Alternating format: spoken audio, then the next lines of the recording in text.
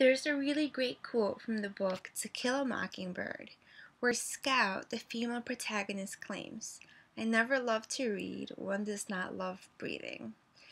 Yeah, it's pretty corny, but it stuck with me all these years later because I too love to read. I enjoy learning, and there's arguably something to be learned from every book. Whatever your reasons for reading are, you will come out a different person at the end of the book than you were going in.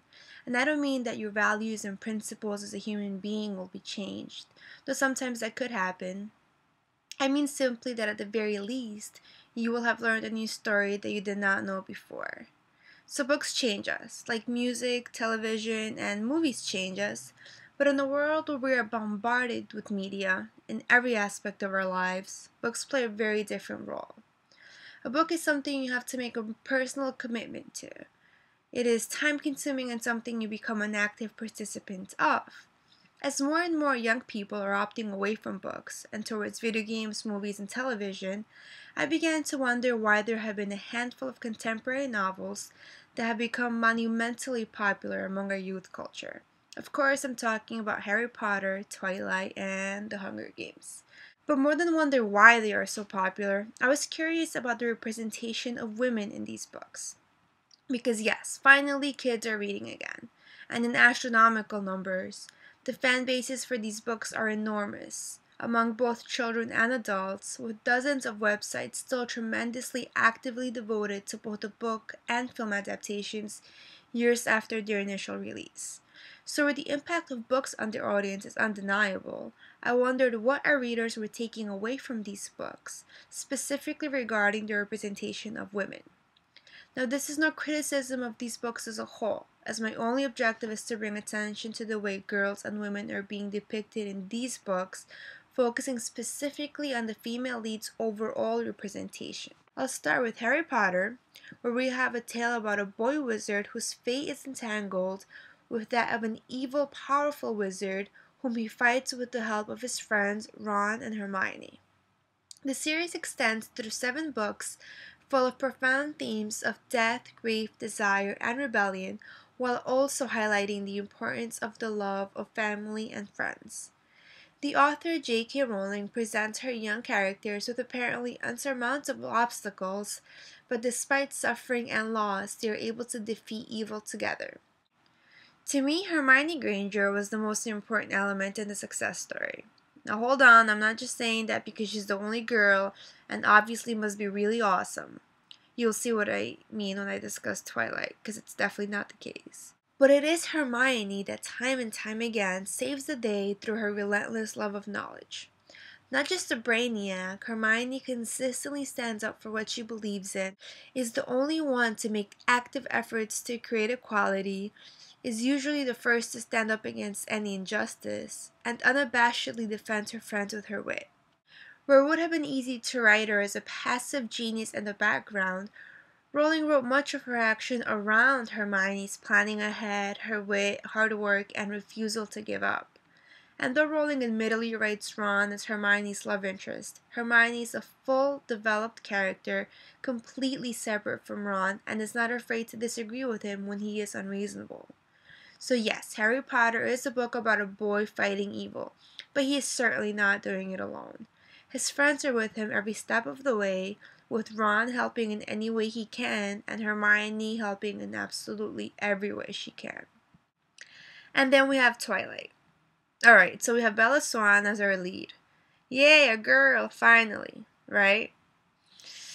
Not so much. Through the 4 books, Bella is always presented in relation to handsome vampire Edward or beefy werewolf Jacob. I won't even rant about the whole love triangle plot device, but will, without any reservation, say that where Hermione, even as a young kid, is a dynamic, multidimensional character with agency, Bella is, to quote a couple of brilliant ladies, a vessel who offers the author, readers, and viewers the opportunity to live out fantasies about attractive, possessive men.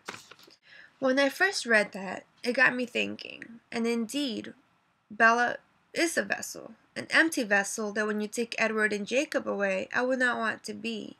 She's purposely written as a character with no agency so that the female reader could insert herself in her shoes and magically be the object of desire of these two hotties. Her entire presence revolves around the two male characters who are much more interesting than she is, as her character is not at all developed. And even as simply a vessel, Bella is not someone I want to live my fantasies through. Maybe I do fantasize about attractive men, but that never ever involves them sneaking into my room at night to watch me sleep and me being completely okay with it. This representation of weak, needy women is a huge step back in the struggle to do away with these restrictive stereotypes that belittle the capacity and potential of women as leads, especially in a young audience's eyes. And then we have the Hunger Games trilogy. The three novels written by Suzanne Collins are set in a future dystopian North America in a country called Panem. The story is about a young girl named Katniss Everdeen who becomes an unwilling participant in her oppressive government's Hunger Games, a competition in which 24 tributes are forced to fight to the death as a reminder to the population of the government's control. Katniss proves to be a dynamic, strong female lead who is truly put through horrendous circumstances, and though a fighter, she at times becomes overwhelmed to the point of wanting to give up, until she is reminded that what she is fighting for is much, much bigger than herself. There is admittedly a love triangle in Collins' trilogy as well, and though it makes me cringe at times as a plot device, Katniss is still an active and separate character from her male protagonists. The boys aren't saving her or rescuing her from harm because she's weak and defenseless. She's just as strong, if not stronger, than the male leads, and even saves their lives a number of times. There's also no notion that Katniss is lucky to be the object of affection of these desirable males, as she has a lot to offer and doesn't depend on their love to sustain herself as a character. The love interest in the novels is overshadowed by the much bigger conflict in the book. Katniss experiences unimaginable emotional, physical, and psychological harm and loses the ability to feel safe or trust another person. Where Collins might have been tempted to maintain Katniss as a stoic, unemotional, and unaffected female character as she was in the beginning, she chose against it and instead offers us a realistic character with both strengths and weaknesses. Her ability to feel and to be affected by what happens around her and to her is what makes Katniss a successful and truly relatable female lead. The success of the books is notable, and the success of their movie adaptations even more so. The movie adaptation of The Hunger Games grossed $155 million in its opening weekend, up there with giants like Star Wars, The Avengers recently, and hey, Harry Potter, proving that movies with a female lead can be extremely successful. The Twilight film adaptations were also on the highest grossing list, and I think a big reason for this is that once something is in the mainstream, it is popular and therefore acceptable. It warrants permission for our impressionable youth to enjoy it. When I read Twilight, I often found myself appalled, but grudged on and read all four of them thinking, everyone loves this, there must be something I'm missing here. I think that for the most part we know better, but we doubt ourselves in comparison to the mainstream's ideologies, not realizing that we make up those ideologies as well. I'm overall glad that these books have young adults reading again. I just hope that the future will hold more heroines like Hermione and Katniss and much, much less of Bella Swan.